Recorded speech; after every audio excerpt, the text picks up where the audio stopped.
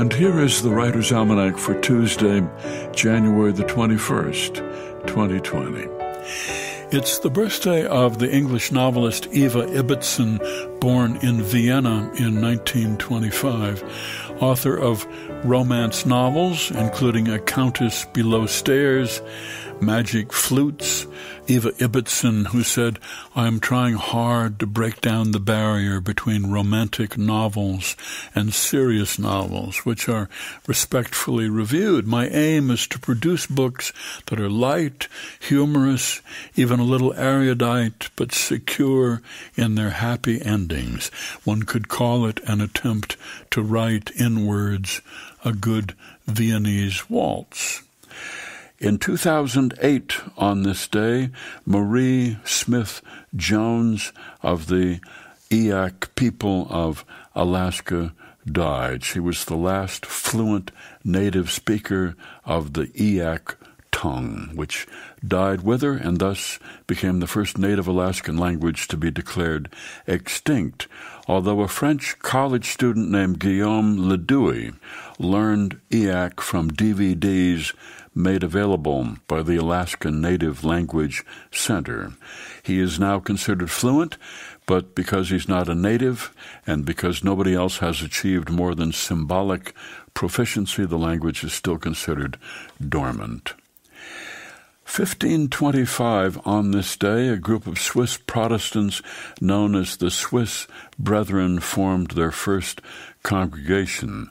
They were under the leadership of a Dutch minister named Menno Simons, and they took their common name, the Mennonites, from his first name. Came to this country, Pennsylvania, 1683, and the United States now has the largest Mennonite population in the world. Here's a poem by Barbara Cooker, poem with an embedded line by Susan Cohen.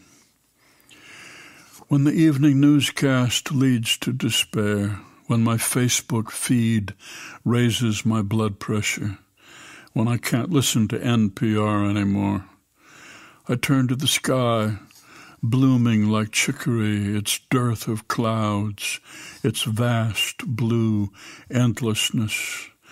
The trees are turning copper, gold, bronze, fired by the October sun, and the bees are going for broke, drunk on fermenting apples. I turn to my skillet, cast iron, you can count on, glug some olive oil, sizzle some onions, adding garlic at the end to prevent bitterness.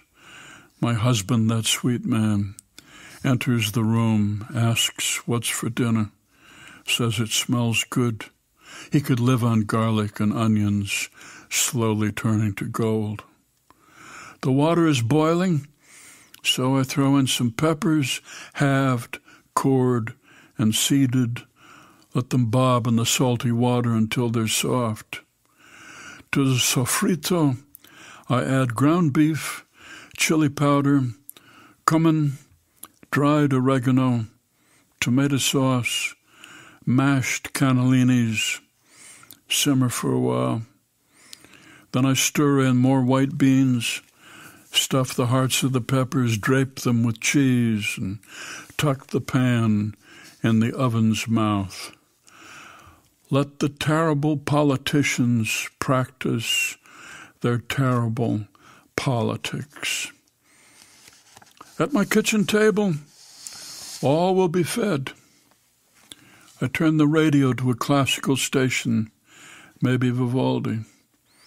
All we have are these moments, the golden trees, the industrious bees, the falling light.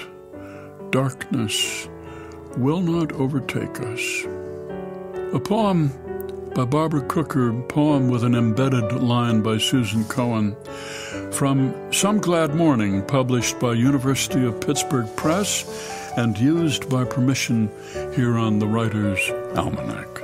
Funded by donations from listeners like you, now available on PRX for distribution by your local radio station. Be well, do good work, and keep in touch.